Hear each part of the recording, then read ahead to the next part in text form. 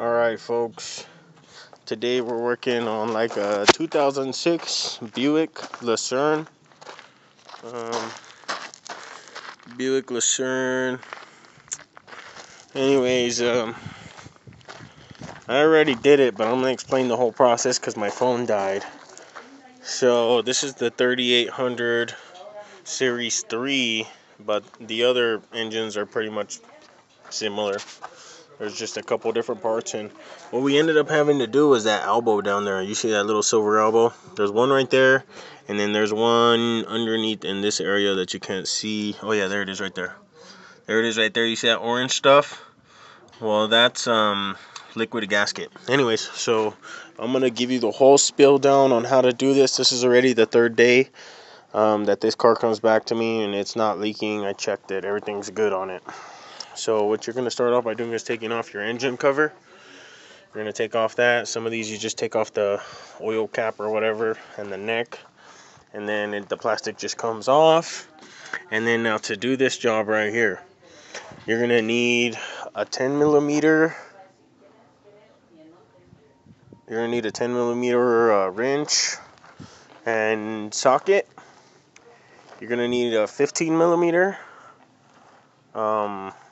You're going to need a 15 millimeter wrench and socket, a small socket if you got it. And then, what else? You're going to need some pliers. You're going to need some gasket makers, some RTV gasket maker. And if you can, get the red kind, the high temp. And anyways, so after you got your engine cover off, on some cars, on the Pontiacs and those other cars are a little bit different. Like there isn't this coolant reservoir. There's another coolant reservoir, skinny one right here. For that other model with the coolant reservoir right here, you take off like the bolts. There's like a bolt that connects to this thing and another bolt somewhere's over here, and then it just pulls out the bottom. This one right here, I had to take off like this clip, this bolt right here on the Lucerne, and then there's another bolt in there. Those are 10 millimeters. I took this out just to get some elbow room. You probably don't have to take that out. And the next thing I did was, so we're going to be messing with our alternator, right? This is a 10 millimeter back here. So what you have to do is, and the Lucerne, you know, the battery's back here and in the back. And so, anyways, so we had to unplug that. It's a little bit tough to get off the seat, guys, so good luck.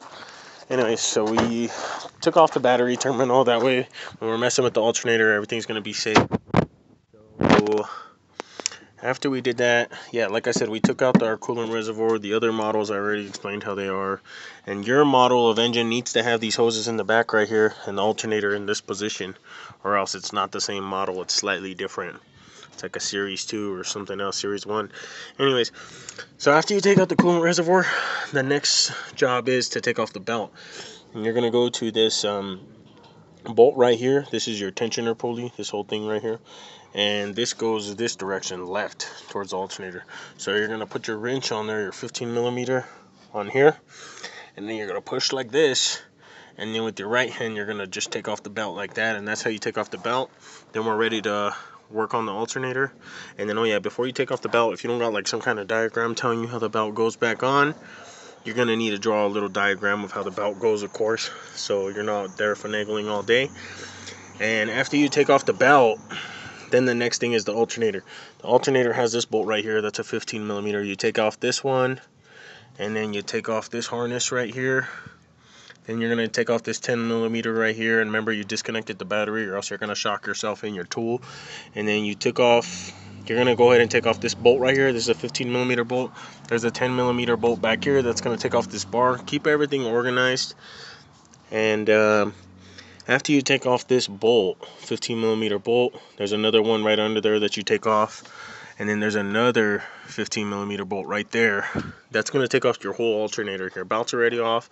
You're going to take off your whole alternator. You don't even really have to take off this one right here, this 10 millimeter. You just have to unplug the harness and move it over here into this area. And then so your whole alternator is going to be off. And then you're going to see the whole tensioner assembly that comes all together. Anyways, you're going to take off these hoses back here. And you're going to take those off with pliers. And then later on, you're going to put RTV in here too. So remember that. And what you're going to do is the bolts for this one, there's one right here.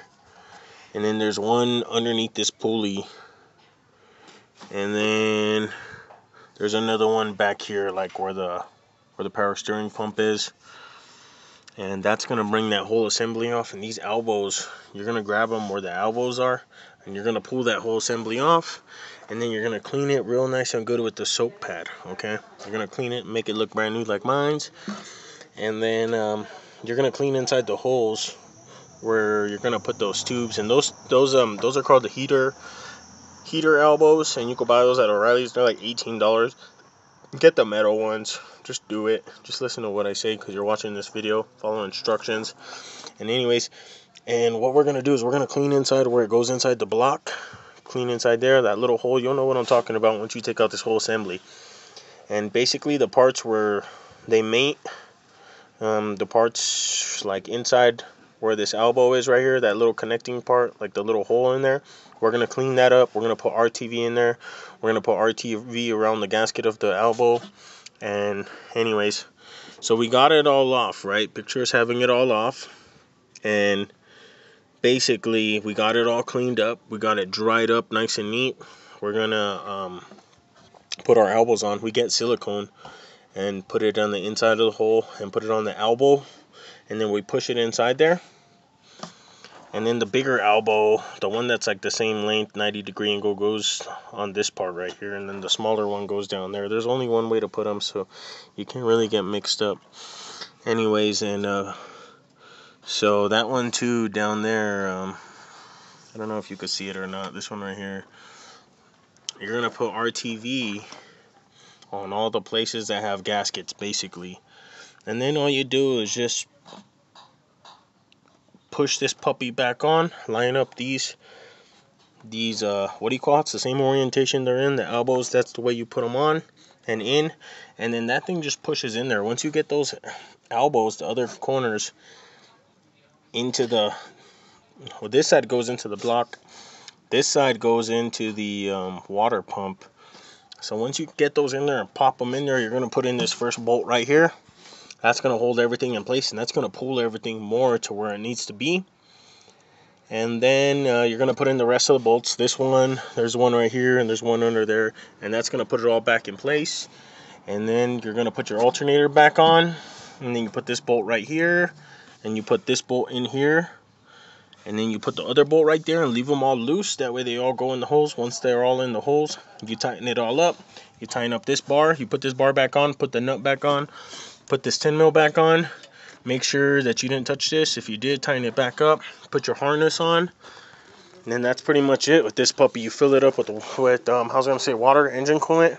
After you're done filling it up with engine coolant, you come over here, this little bolt right here. You're going to get that, and the top one, you're going to twist it. And then be careful that bolt doesn't fall in there, because believe me, it's going to suck. Anyways, though, take this off very gently. Make sure it's not all hot, burning your fingers. If not, use gloves. Take it off gently, and then, well, before you take it off gently, fill your car up with engine coolant, right? You're going to fill your car up with engine coolant. And then once you fill it up with engine coolant, then that's when you're going to start your car. You're going to take this off. Water needs to be coming out of here. The air needs to drain out, and that's pretty much it. Once just water comes out of there, that means the air is all drained out. You got the air out your system. The heater should be working. If the heater's not working and it's leaking from here, that means you need a thermostat. And you just take off those bolts, clean the surfaces, and get your thermostat with the gasket already on it. Put gasket maker all on this mating surface underneath there, in between. Smash that back on there, tighten it up. You're good to go on that one. But anyways, after you get the air out the system, you're pretty much done. And that's all she wrote for these kind of engines. And that's how to take care of those, those elbows down there, those heater elbows. Listen exactly what I say, write it down, go step by step. That's how to do it. Alright, guys, if you guys got anything to say, let me know in the comments. And anyways, yeah, so let me show you a little bit of my work real quick.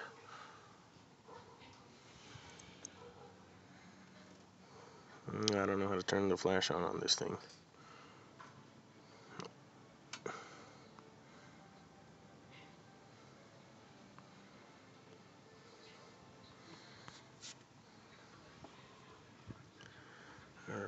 I think flash is, oh no, here it is right here.